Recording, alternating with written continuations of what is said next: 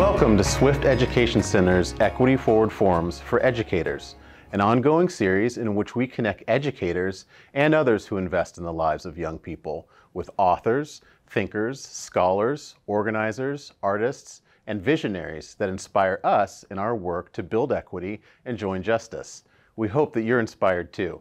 My name is Wade Kelly. I'm the Assistant Director of Content Development at Swift Education Center. Let's get started. Scott Kurashige is Executive Director of the American Studies Association and President of the James and Grace Lee Boggs Foundation. He studies race in a comparative, intersectional, and transnational framework with a focus on urbanism, white supremacist violence, social movements, and revolutionary praxis.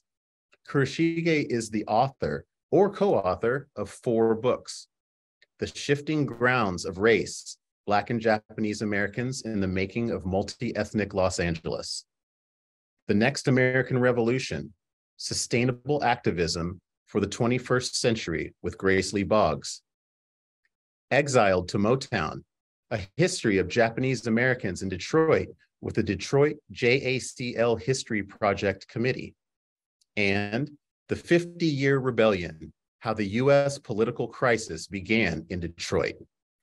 Dr. Kurashige, thank you so much for being here. You have the floor. Well, thank you. And I'm really honored to be here. And I'm just so appreciative of the work you're doing to address, the urgent need we really have for education in our society. And I'm going to talk about a specific aspect of that work, which is why we urgently need Asian American studies.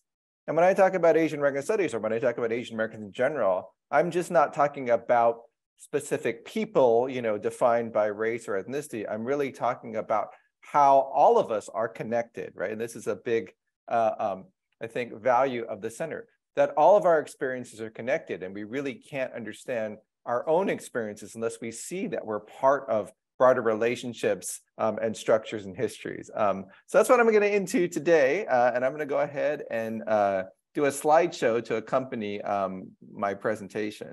Okay, so I'm going to give a presentation that really covers just some of the basic aspects of Asian American studies and Asian American history. Obviously, a topic that, when I'm teaching a class, I might take a whole semester. If I'm writing a book, it might be hundreds of pages. But this is hopefully an introduction to some concepts and some events in history that will really help us to think about broader critical questions and discussions. So I want to begin today by talking about a really horrific story that most people probably saw in the news last year in 2021. And this was, of course, during the pandemic and during this wave of violent attacks and hate crimes against Asian Americans. And unfortunately, we oftentimes don't think about groups or don't talk about them in the public, or we don't give them attention, in the policymaking arena until a tragedy strikes. Of course, recently we've had the Club Q shootings that have really helped us think about the ongoing problems with transphobia and homophobia against the LGBTQIA+ community. And a similar thing, of course, happened in 2021 when there was more attention placed on Asian Americans because of these horrific shootings and murders, mass murders that occurred in the Atlanta area. There were 8 people killed in massage parlors or spas operated by Asian immigrants, and most of those killed were Asian women.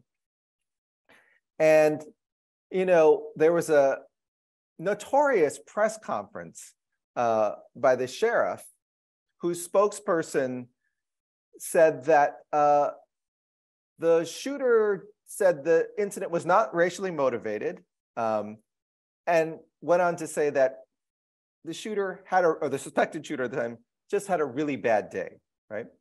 And this really created outrage amongst a lot of people, but particularly Asian Americans, who know from our own experience when something happens like this, that whatever is going on directly in the head of the gunman at that moment, and we're not going to take, his statements at face value, we know there are broader societal patterns. We know there are broader societal influences that shape, interactions on any given day, and that have continued to shape patterns throughout history. And a lot of that was being ignored. And in fact, we found out through some quick work by internet sleuths that the sheriff's spokesperson had actually posted on social media some racist memes using words like China virus. And of course, these were the types of statements that prominent public figures like President Trump at the time had used, that many of us saw contributing to an upsurge in bias incidents and attacks against Asian Americans during the really the early months in particular of the pandemic, and unfortunately have continued ever since then. And so, in many ways, this becomes a form of national gaslighting for us to witness with our own eyes or experience ourselves these types of attacks. And then when people express concern that it is or very likely could be motivated by racism or sexism or a history of colonialism, homophobia, transphobia, and so on, or police bias and misconduct, that no, we have to wait, we have to let the shooter speak for himself, or we have to let authorities give their conclusion. But a lot of times these authorities aren't trained in ethnic studies. They're not trained in Asian American studies. They're not trained in women and gender and sexuality studies, right? And so this is why these fields have been really so important to correcting the broader biases that exist in society, in our institutions, in our economy, in our politics, in our popular culture. And this is just one example of many commentaries that were made by Asian American scholars, activists, advocates, and more folks pointing out that, it doesn't have to be race or gender. It doesn't have to be, gun violence versus, structural discrimination. All of these things can be working in concert with each other, or, in the form that many ethnic studies scholars and women gender studies scholars have talked about as intersectionality, right? These are intersecting forms of oppression in society: racism, sexism. And as this headline says, while police said the suspect denied having racial motivations, experts and activists alike say it's nearly impossible to divorce race, and I would also say gender and sexuality and xenophobia from the discourse, given the historical fetishization of Asian women. So we want to talk about what is the context in which these stereotypes of Asian women have developed, both through actual interactions and, of course, a lot of times through movie and TV and popular cultural stereotypes. But it's not just this incident in which we've seen this marginalization or overlooking of these patterns of violence or discrimination or harassment of Asian American women. Even what I consider very top-notch journalism, the Serial podcast, which really has won awards. It's been considered a breakthrough for the whole podcast phenomenon. And it played a direct role in drawing attention to the police misconduct of Adnan Syed, who is himself Asian American, right? Muslim, Pakistani descent. And they did bring up some important points about problems with police bias, shoddy police practices, failure to really address evidence in a serious way. And they even addressed the problem of Islamophobia against Muslim Asian Americans. But there was not a single episode of this series, this very, deeply investigative, award-winning journalistic series that asked the question, what are possible patterns of violence against Asian American women or Asian Americans more broadly that could have shaped the attack on the victim? So they focused a lot on how Adnan was falsely suspected, but they didn't talk about how so many others who could have biases or violent tendencies towards an Asian American woman, whether they're an intimate partner or a random person they came across in the street, how any of those potential biases or patterns of oppression could have influenced the murder, or could have at least been things that the police had seriously investigated, right? So again, even sometimes the best of our critical journalism and perspectives have not been fully educated to think about what kind of knowledge and expertise Asian American studies could add to the dialogue or investigation. And part of this is there should be no reason why these aren't at the forefront of our public consciousness, because Asia and Asian Americans have really been at the center of the major events, so many of the major events of the last 100 years, including, of course, the Vietnam War and the migration and resettlement of Vietnamese and Southeast Asian refugees to this country. The My Lai massacre, of course, commanded all kinds of headlines, even though it was originally covered up. This was the wanton slaughter of Vietnamese civilians, right? Elders, children, and these were supposed to be American allies in the fight against communism, right? But oftentimes people have never studied through all their K through 12 or even college history, the American War in the Philippines, which was marked by systematic torture and lynching. We may know about the incarceration of Japanese Americans at this point. We may, of course, obviously even know about the atomic bombs being dropped on Hiroshima and Nagasaki.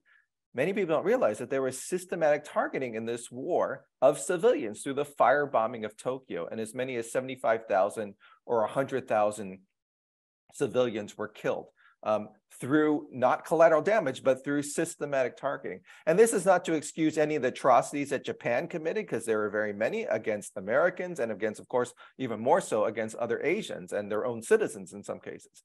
But there's no excuse for American history not to cover American involvement in wars and attacks on civilians. And what instead has happened is we've normalized the idea that civilian deaths and targeting are simply a part of our history, that we don't even need to talk about it anymore. In fact, the No Gun Ri massacre involved the systematic slaughter of hundreds of Korean civilians during the early days of the Korean War in 1950. And this was deliberately and systematically covered up by the US military for 50 years. Not only when Bill Clinton was president that this surfaced in the American media, and the US did acknowledge that it happened without doing a full-throated apology. And again, the reason why wars, of course, are terrible and deadly on their own, but part of the reason why civilians have become a greater and greater part of the casualties of war is, one, because of changes in war tactics and war weaponry, but also because that's been accompanied by a rallying of the public to the cause of wars through the deliberate use of dehumanization and racist stereotyping. Here's just simply an example. I mean, we could go through, all the wars and all the images, but here's just one very graphic example of a cartoon in a book by an award-winning historian named John Dower called War Without Mercy, where you literally see, Japanese people during World War II being portrayed as lice, as vermin, and as people who need to be exterminated. And not just the soldiers, right? Not just the combatants. It literally says a complete cure, before a complete cure may be effected, the origin of the plague, the breeding grounds around the Tokyo area must be completely annihilated. So you're literally talking about what happened. The firebombing of civilian areas in Tokyo. Of course, you had these old wooden, beautiful wooden homes and buildings that were so easily destroyed and caused such great civilian death and suffering. This is even before the atomic bombs were dropped. But of course, it wasn't just these, obscure anonymous cartoonists.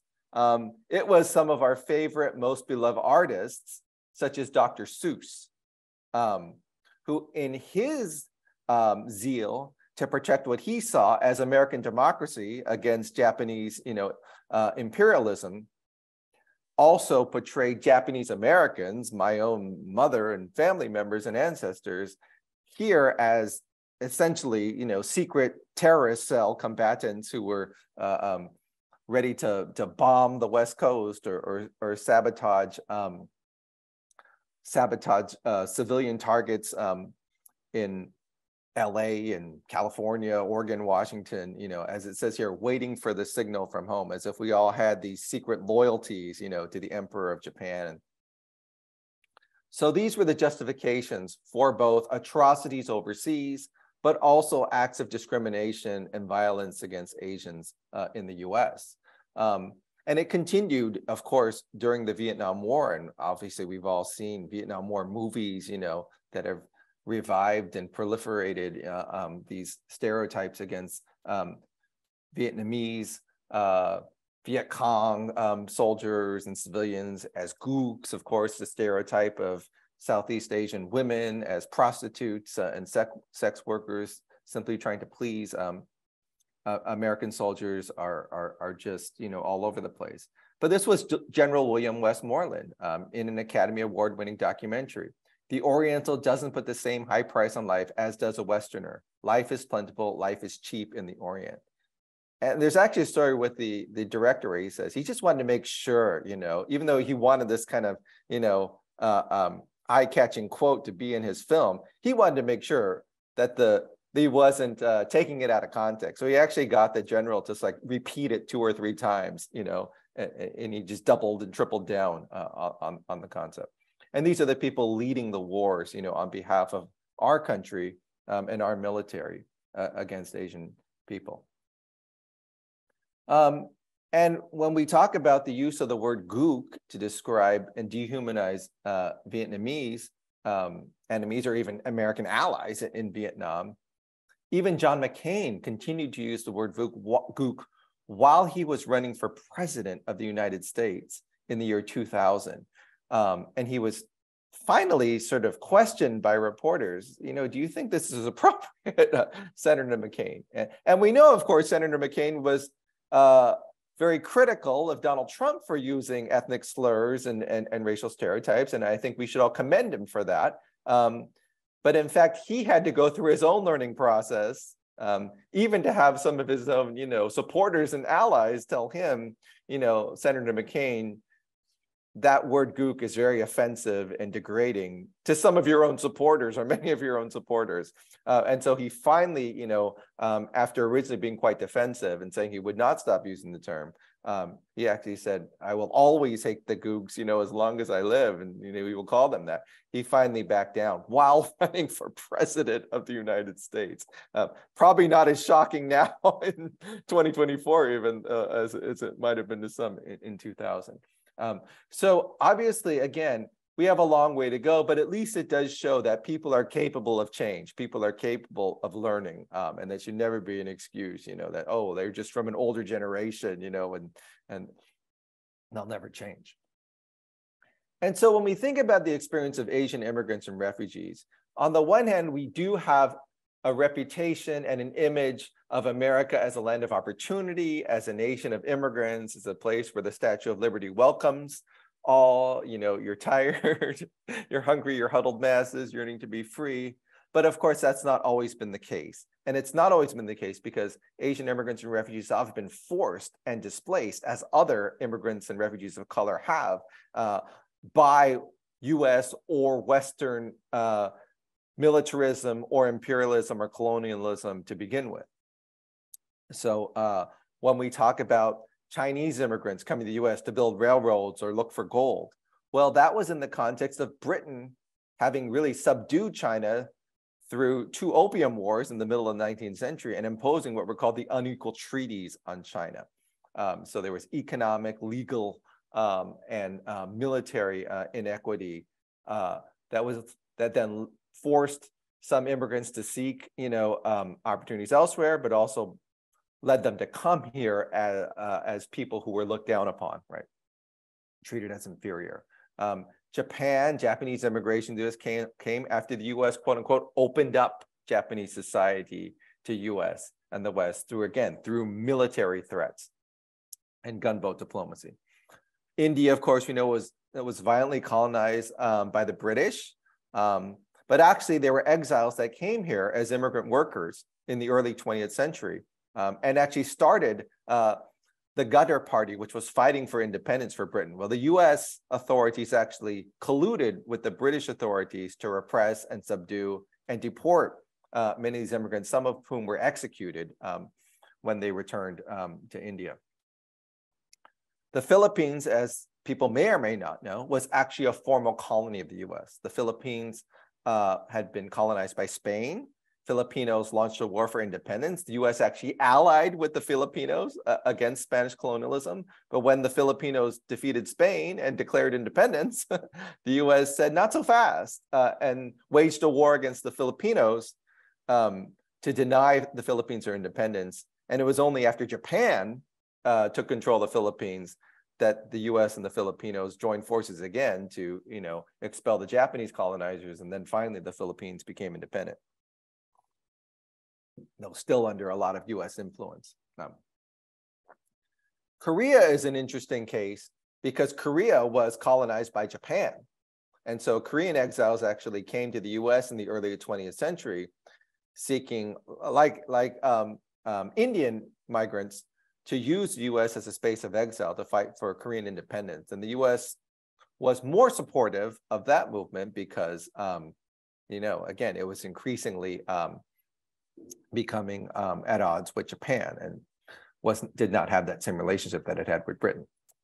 And of course, in the case of Vietnam, the very tragic story we know, Vietnam was colonized by the French, achieved independence through war, got the French to withdraw, and then of course, the US became involved, set up a puppet government in South Vietnam, denied the attempts by the Vietnamese people to have elections, to unify the country, and of course, we ended up with what we call the Vietnam War and what they call the American War. But we also know that that war did not stay within the borders of Vietnam, that the US had a secret bombing and CIA-led war against what they saw as a threat of communism in Laos, that the US recruited through the CIA allies amongst ethnic minorities like the Hmong population.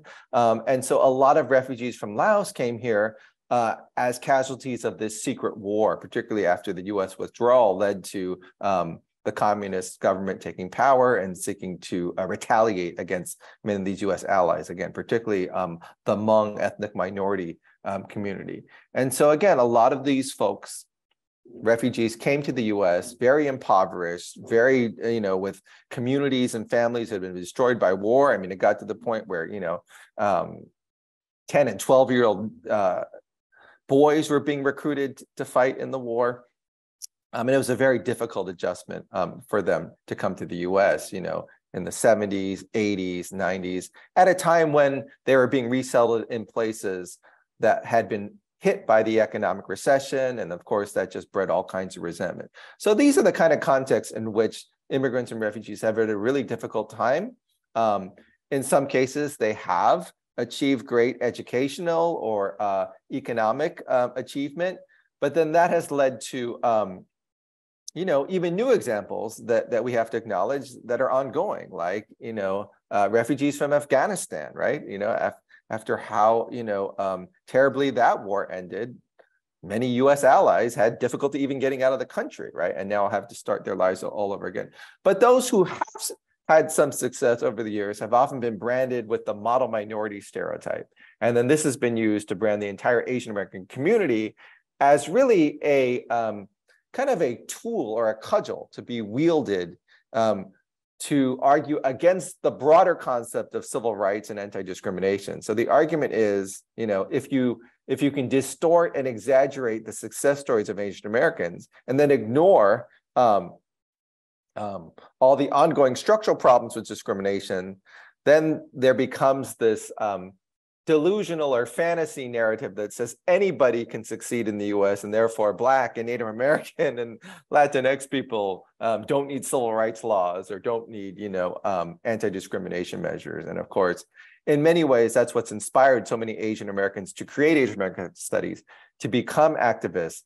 The idea that, we're not here to have our own struggles be exploited in some disingenuous narrative to be used against other people. And of course, that can lead to all kinds of resentments and tensions bouncing back against our community.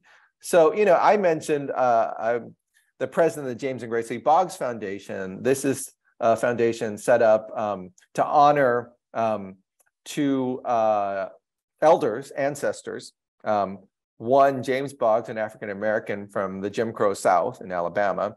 And the second, a Chinese-American named Grace Lee Boggs, who was one of my mentors and a co-author And as she writes, had I not been born female and Chinese American, I would not have realized from early on that fundamental changes were necessary in our society.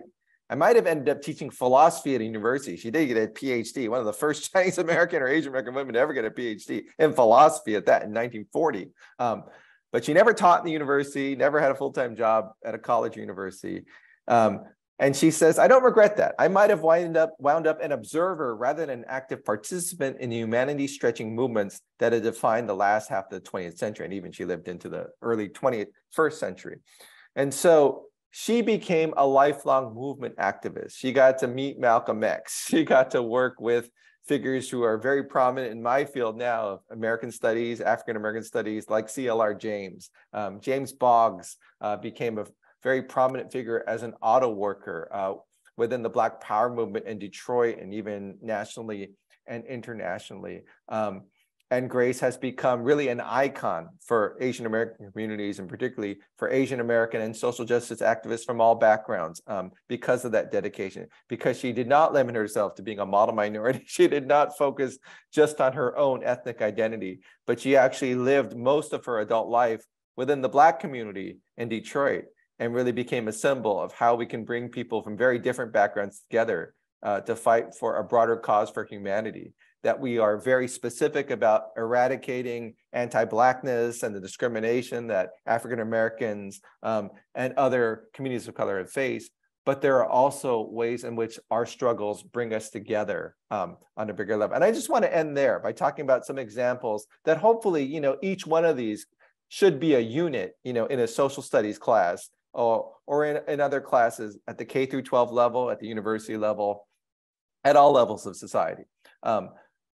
That these patterns of discrimination are seen in really notorious laws that Congress passed, like the Chinese Exclusion Act, which just simply said straight out that we are banning Chinese people from coming to this country, except in some rare instances, like a diplomat coming. And we're not going to allow any of these immigrants to become US citizens, naturalized citizens, right? And that was reaffirmed by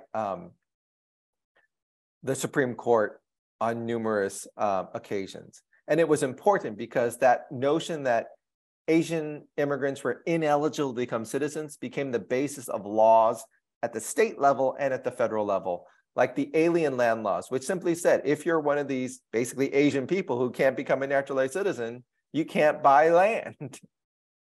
I mean, you're literally being systematically denied basic, things that people in this country take for granted. You can buy land, you can farm the land that you buy. I mean, this is like almost Jeffersonian democracy at its core, completely denied on the basis of race and immigration status. And as I mentioned, there were some test cases brought to the Supreme Court because at the lower level, there were immigrants like Takao Ozawa or Bhagat Singh Thind who were able to establish, well, there's some ambiguity here because a lot of the discriminatory laws were against Black people, right? And if you're Asian, well, you're not Black, but are you white? And how does the law treat you? And the Supreme Court ruled very definitively that these Asian immigrants were basically quote unquote colored people, and they were not intended to enjoy any of the privileges that European immigrants and citizens were afforded. Of course, during World War II, Japanese immigrants didn't matter whether you are a citizen or a non-citizen. The government ordered everybody into concentration camps from the exclusion areas, primarily on the West Coast. And of course, these things did not end with World War II, the Korean War, the Vietnam War. As recently, as this century with 9/11, with the so-called war on terror, we saw these systematic physical attacks, murders of South Asian, Arab, and Muslim Americans, but we also saw deportations. We saw what was called indefinite detentions, racial profiling, the FBI sending informants to infiltrate mosques and, collect information or even try to, stir people to commit acts of terrorism. And so these are ongoing issues for sectors of the Asian American community that have often been overlooked when the focus has been more, even when we talk about discrimination in Asian American studies on East Asian Americans. And for Southeast Asian Americans, as we talked about, oftentimes they are in low-income inner-city communities, particularly when they were first resettled. As I mentioned, Hmong American refugees had some of the most historically high rates of poverty and need for reliance on welfare in 20th century history. And because they are in some of the same areas that were targeted by policing, and the war on drugs and anti-crime measures, these low-income Southeast Asian refugees were more likely to join gangs for their own self-defense, but they were also more likely to be targeted for police abuse, systemic discrimination, and in some cases, police killings. But with this discrimination, we've also seen solidarity, right? So when George Floyd was killed, and of course there was outpouring of demonstrations everywhere, one of the most, I think, passionate and dramatic demonstrations in Minneapolis was when the family of Fong Lee, a Hmong American, killed by the police, and they never were able to get justice. The police said it was justified, even though the community said there was a lot of evidence of misconduct and discrimination. They came out to say how much they identified with George Floyd's family. It was actually Fong Lee's mother who spoke, and this was publicized and covered by the media in ways that symbolized a form of cross-racial solidarity. Obviously, because of the war on terror, people have come together nationally, internationally, cross-racially. And again, the redress campaign to get at least a formal apology for Japanese Americans, and in many ways what was just a token symbolic payment, has been used as an example of what can be accomplished when we push for reparations, when we recognize there are broader patterns of injustice that still have never been redressed. In the Chinese Exclusion Act era, Frederick Douglass actually advocated for the rights of Chinese and Asian Americans. Instead, he believed the US, in effect, should be a site of multiracial solidarity and justice for all. And that was a very unpopular position to take during the era of Chinese exclusion. So there are all kinds of examples. Many of the World War II concentration camps were built on Native American reservations, and there have been bases for indigenous peoples and Asian Americans to recognize both how we've been pitted against each other, but also how we can come together. I'm going to close with just some questions then to consider once we can begin to incorporate these histories into our lesson plans, into our classrooms, into our discussions within and beyond the school walls.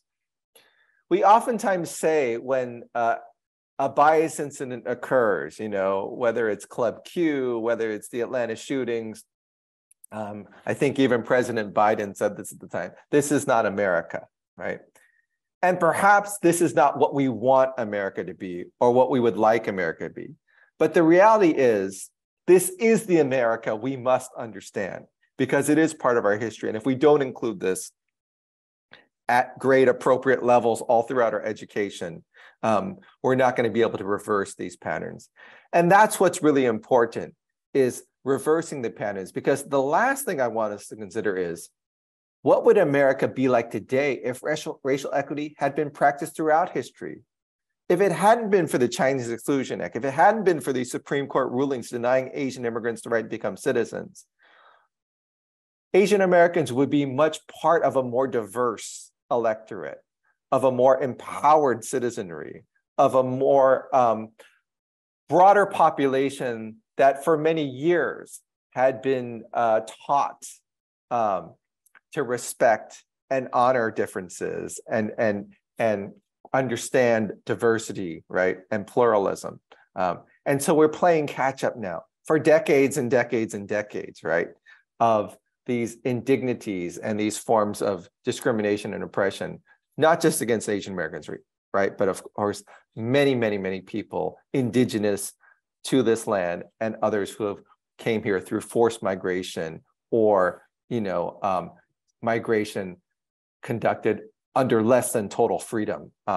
And so I hope Asian American Studies, encourages us to learn the things that people never learned, about their Asian American sisters, brothers, neighbors, things that Asian Americans themselves, like me, never learned through most of their education. But also that the fight for Asian Americans and the struggle, because it's never been something that's been gifted to, to us or to any schools. It's always been through activism and advocacy that Asian American Studies has slowly expanded. That really the field itself becomes a window into rethinking all of our histories and finding new ways to connect and identify with each other. And I know that's part of the 10-point goals that you have. Thank you so much. Thank you, Scott. That was excellent. And I learned some things. I love, I mean, how short was that? And I definitely learned some things. So I really appreciate you doing this. I do have just a few questions that I wanted to run by you if you have the time. I really enjoy that your work has a focused lens on Asian American studies, but that is kind of more of a gateway to understanding broader issues of racial identity and culture in America. Our K through 12 system, our educational system, is not particularly good at that. And so I was wondering what kinds of adjustments, whether that's curricular, like, you know, the minutia, or if it's a systemic in some way, or otherwise, what kinds of adjustments do you think would be helpful for educators in facilitating this use of sort of culturally specific teaching that is part of a broader vision for an educational community building process? Mm-hmm. You know, I think that's so important, right? And like I'm saying, there's specific things about the Asian American experience that people should know, right? And, you know, again, for instance, my mother was put in a concentration camp during World War II, and I didn't know that. I didn't know how that shaped her life or my life or, you know, my community experience. I was just talking with my my aunties and uncles about how there was a study done of the children, you know, who grew up after the war. And the average person of my generation, or people, you know, 10 years older than me, we talked about, our parents talked to us on average 30 minutes in our entire childhood about the World War II concentration camp experience, right? Wow. And that's because the government said, look, if you want to fit back into US society, there are literally pamphlets of the government saying this. Don't teach your kids to speak Japanese. Don't live around other Japanese Americans. Don't restart these little Tokyos or Japanese American organizations, right? Assimilate as much as possible, and then we'll give you a chance. Then we might give you a chance to fit back into US society. And so it wasn't a voluntary choice. Then the American dream will be accessible to you. Yeah, it was not a voluntary choice, you know. And so when my mom first brought up the issue of camp, this is a almost ubiquitous experience among my generation of Japanese Americans. I thought she went to summer camp, and when she told me she went to camp for, you know, 3 or 4 years, I'm like, who goes to summer camp for 3 or 4 years? Right. And I was about 8 years old at the time, right? It's that sort of, you know, end of your innocence as a child, and I was explaining, like, why did you didn't you want to come home and go to school again? And she said, well, we didn't have a choice. I mean, what do you mean? You know, like, I can decide if I want to go to summer camp for a week or, you know, 2 weeks. I'm not going to go for 3 or 4 years, you know? Yeah. And she said, no, the government, the closest she ever came to explaining to me at that age, or even until probably I was in college or high school, was, you know, no, we didn't have a choice. The government told us we had to go. And so, you know, and of course there were people that resisted, but they were put in jail, or there was a case. Fred Korematsu took all the way up to the Supreme Court, and the Supreme Court justices said, hey, this is perfectly fine with the Constitution as far as we're concerned.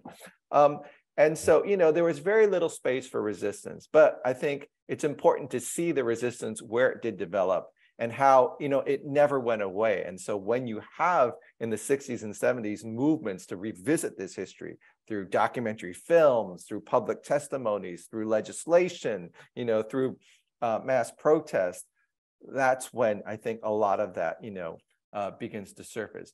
So again, my point there is a lot of us ourselves never learned this, and there's a similar experience. That's why when I talk to, say, you know, Southeast Asian refugees about their experience, or recent Chinese immigrants about their experience, they can oftentimes identify with, what Japanese Americans went through, not because, they're Japanese American, but because they understand that a lot of their history is either very tragic and has never been dealt with, or things that their parents found too painful to tell them. So I think that's very important. But obviously, everybody needs to learn this history. And I think that's the really important thing, particularly to those of us who are educators, right?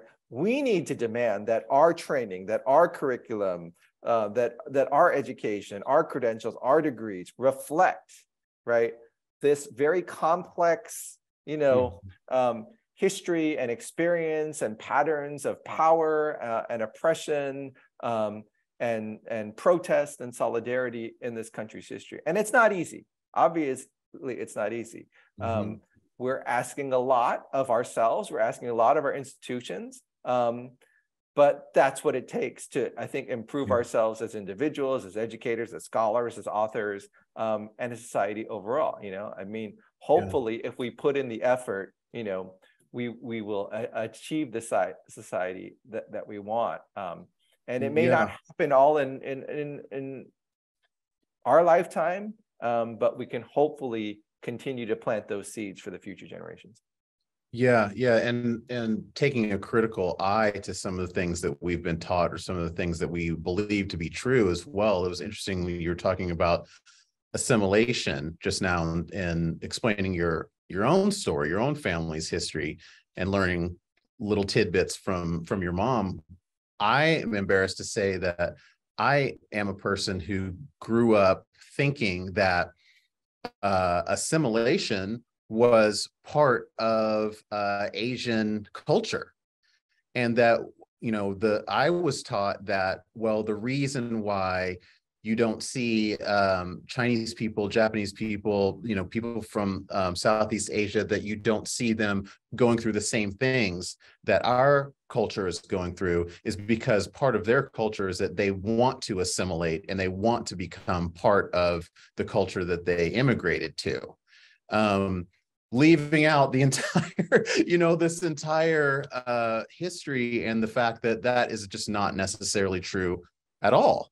That it was a purposeful campaign to try to assimilate Asian folks and to try to erase their cultural heritage and their cultural history as a way to sort of hide its own complicity in some things. So that I'm glad that you brought that up, because that's a pretty heavy point there's a pretty heavy aha moment. I think a lot of Americans probably have that same experience.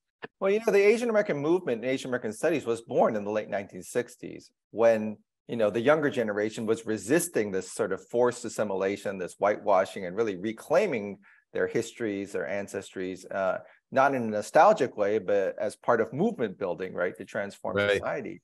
But it wasn't obviously just Asian Americans who were doing this. It was in the context of the Black Power movement, the American Indian movement, the Chicano movement, the Puerto Rican movement, Arab American movements, because in many ways, all people of color and people from marginalized backgrounds had gone through that sort of forced assimilation process. I mean, kids who spoke Spanish had their mouths washed out with soap by white teachers. Remember the famous historian Stanley Elkins said, a Negro is just a white man with black skin. And in many ways, the assimilationists, they were the liberals and the progressives of their times, because the hardcore racists were the ones that said they can't assimilate at all. I mean, and so, even going back, to the 19th century and the formation of these, Native American boarding schools, right? One of the sayings exactly what I was about to say. Yeah. Kill the Indian, save the man, right? And so in many ways, the atrocities we had to deal with in the 20th century were twofold, right? There were the outright genocidal folks, and then there was the cultural genocide, who said, well, we can keep them here as workers, as people who can serve society. Maybe even some of them could go to college if we can whitewash them, right? And that's been a really different type of struggle that's continued, I think, into the 21st century. Yeah, I absolutely agree. Very good points. So currently, we're sort of living through a time when just discussing race and America's problematic historical and current relationship with race, which is some of the things that we've just been discussing. It's highly politicized, and it's politicized as often un-American or unpatriotic. And I think that feeling, the overall feeling that's contributing to that is exacerbated a little bit by our colonial and neo-colonial past.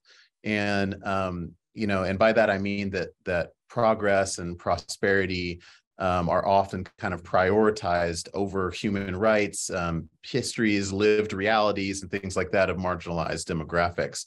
So they're put in opposition of each other. In order to have the society that we have now, we had to do the things that we did and are doing to Black and brown people all over the world and domestically as well. So I guess my question is kind of a heavy one. It's a short one, but it's a heavy one. How do we, and by we I mean people like you and I, but also educators and just people on the bus, how do we speak truth in this environment? Well, it's really challenging. I mean, I spent the last 2 years, at a job, my prior job in Texas. And I saw these really passionate educators being fired simply for being accused of teaching critical race theory, simply because they cared about equity. They were cast with this label, and to me, it's not a bad label. I've trained to read and study critical race theory. But when critical race theory is demonized and turned into this caricature, then somehow it's a crime to be a critical race theorist. And so it was really, in the suburbs of Dallas and Fort Worth, in particular, I've seen this. There have been campaigns to ban books. Some of them have already succeeded. Obviously in Florida, you have this stop woke or, anti-woke law that the governor pushed. And his lawyers were just asked in court the other day by the judge to define what woke is. And basically they said woke is when you believe that America has, historic patterns of systemic injustice. Right. Well, that was built into the Constitution. I mean, right. Slavery is built in the Constitution, the 3/5 right. Compromise. I mean, the Dred Scott decision, all those laws this isn't me opinionating about the nature of this law. I mean, literally, you have Supreme Court justices saying the races are not meant to be, integrated or equal or treated the same way. And so, the idea that you cannot teach about systemic injustice means you cannot teach American history, right? And the only way you can convince people that you're still getting education is to miseducate them, right? To believe that the miseducation is proper. So obviously, to me as an educator, I don't care what political party you belong to. Obviously, there are people that want to use these issues for campaign purposes. But the reality is education transcends, partisanship. And, you might use your education for all types of political or economic or cultural purposes. And that's part of being in America. But the idea that, we're not going to teach history at all, or we're going to fire people or censor people for trying to teach history, that's a really hard one to take. And, it's not something that's happening in a vacuum, though, right? At the same time, I grew up in California, and California has expanded K through 12 at the college level requirements for teaching about diversity and equity and race and ethnicity, in ways that I never experienced growing up in a very diverse part of, Los Angeles. Mm-hmm. And so, I had the most Eurocentric education anyone could possibly imagine, even though all my classmates were very diverse. And, again, I was in so-called, blue California at the time. And so, I think this is going to continue everywhere, but it's going to look different everywhere. And unfortunately, we are a very divided country now. We're divided as a nation. We're divided, by race, ethnicity, by class, by gender, sexuality. And unfortunately, though, that's not new. But right. On the other hand, we do have a legacy of struggles for democracy and equity in this country and around the world, right? that we can learn from, that we can build on. You know, Grace Lee Boggs, as I mentioned, she died at the age of 100 in 2015. She's no longer with us, but she's left us a legacy of writings, of practice, of community building, you know, of movement building. And there are a lot others like her, you know, Ella Baker, Martin Luther King, Malcolm X. You know, there are just so many folks in the world of education and beyond that can really inspire us to be better than what we've been in the past. Yeah. Yeah, let's put that on a t-shirt somewhere. Your quote, let's see. Education transcends partisanship. I love that. So I'm just gonna end here with one last little question. Because at Swift, we've worked really hard to develop what we call the 10-point paradigm. And it's just a framework for how our center can bring equity to the forefront, equity and justice to every layer of the work that we're doing. So I've shared that with you previously. Was there any point in that paradigm that particularly resonated with you? Yeah, no, it's a really wonderful 10-point paradigm. Obviously, we've already talked about telling the whole story. I think, you know, in my presentation, the idea of a decolonized perspective is really crucial. And so I want to focus on the notion of a collective identity. And I think that goes hand in hand with having a restorative educational ecosystem, because education for me is not an individual pursuit. Obviously, it involves individual hard work, achievement, studying, you know. But ultimately, the reason why we have public education is because it's good for all of us in society. You know, the education of other people's children benefits my children, benefits me, it benefits all of us, right? And so that collective identity is important. But it's also bringing folks together, not to, you know, again, to create an us versus them mentality, which is so rooted, right, in xenophobia, in nationalism. I just saw by 397 to 0, Putin and Russia passed a law banning not just, you know, gay marriage or marriage equality, but like any expression of homosexuality in public. Wow. I mean, so, you know, that type of collective identity is, you know, again, oftentimes used for authoritarian, you know, and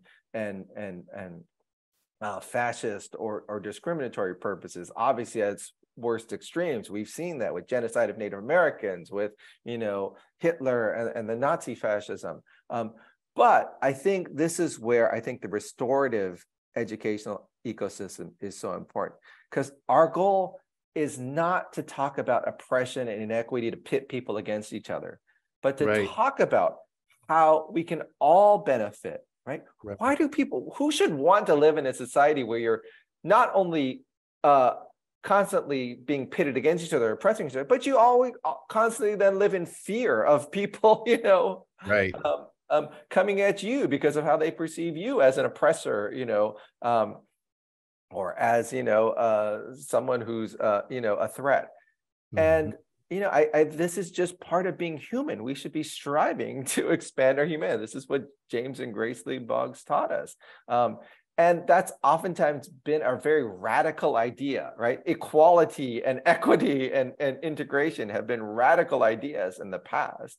But that's only because, you know, the systems that we as humans create, they're not natural systems, they're not human nature. The systems that people in power at different moments have implemented, have pitted us against us, have taught us that some people are better than others, that differences are immutable, right?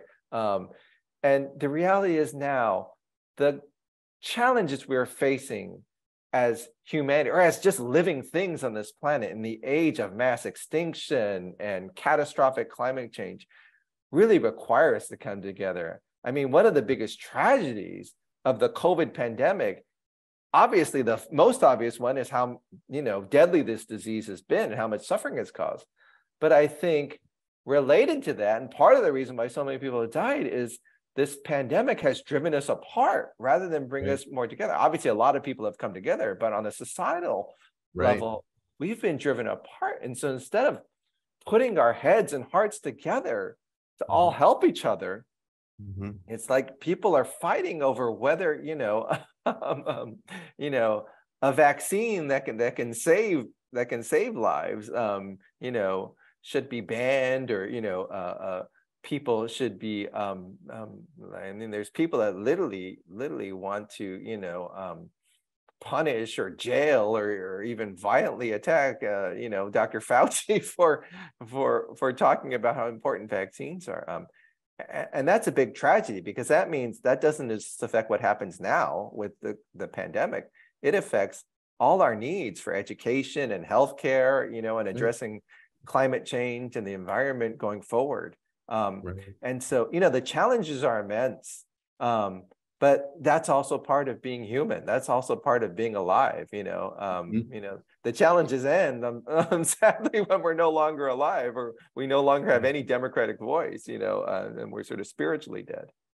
Well, and the challenges are significant enough that, to me, they require sort of a collective approach. They require sort of all hands on deck solutions to figuring out how we're going to solve some of this stuff. And we're never going to get to those solutions if we're leaving over half of the population out of the conversation. We're just too connected globally, I think, to be able to just be leaving voices out the way that we have in the past. I mean, obviously we shouldn't have in the first place, but we're talking about global pandemics. We need all hands on deck. And I feel like the fallout from COVID is really something that we're going to be wrestling with for at least the next decade or more. All the inequity in terms of how the solutions were come upon, who was getting vaccines, who wasn't getting vaccines, and why. The use of, like we talked about before, fear as a way to divide us, miseducating people about what it actually was and how it actually worked in order to stoke fears and create more partisanship, and so on and so on. So, but that's for another time. We could go all the way pretty deep into that. I just want to say, Dr. Kurashige, that I really appreciate your time. SWIFT really appreciates your time. We hope to be able to work with you sometime in the future again, if possible, because we're all fans of your work, and just thank you again. Well, thank you. And I just want to say in closing, I really appreciate this opportunity. Thank you to SWIFT. But I also just want to thank all the teachers and educators that are out there in the audience, whether you're watching this or not. I'm the parent of a 12th grader now applying for college. I'm also the parent of a 2nd grader who has an IEP and has Down syndrome and other disabilities. And I know how much effort and dedication it takes, and how important that is for us, and for our children. And I know it's oftentimes done not because the wages are high, not because the resources are provided, and particularly those that care about Asian American studies and ethnic studies.